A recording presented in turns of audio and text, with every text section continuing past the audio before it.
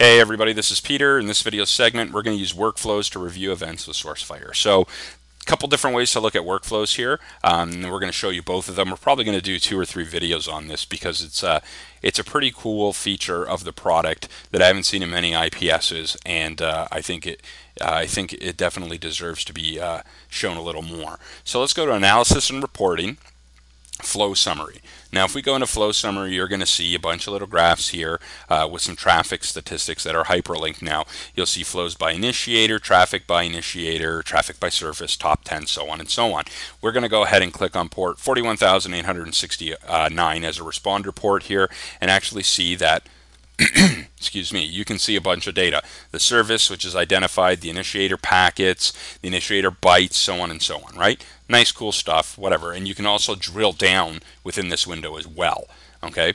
Let's actually look at it from another perspective. So let's go to Analysis and Reporting, RNA flow data. Again, this is going to show us a different table view of flow summary data, as you can see here, and we can drill down there. But let's actually click on workflows. Now, if we go into workflows, this is what I actually really dig here. You can actually come in here and look at traffic by initiator again, by responder. It gives you a nice description of what you're going to get.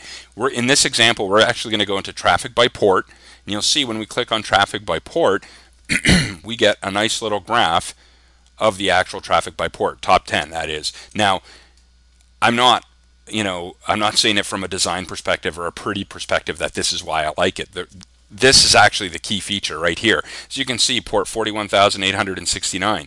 If we go ahead and right click on top of that, I've never seen this actual amount of detail that that an IPS vendor has put into a product, where you can actually, from a graph, right click and say, view that port by flow type, service, so on and so on, or just plain old click on drill down.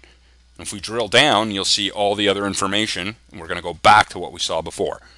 Right? So what protocol was used, responder port we can see is 41,869, flow type was RNA, so on and so on and so on. And then again, you can actually drill down from these hyperlinks as well. So that's what we're going to show you in this video. Thanks very much for coming out, guys. We will definitely see you next time, and we'll do some more videos on Sourcefire workflows. Bye-bye.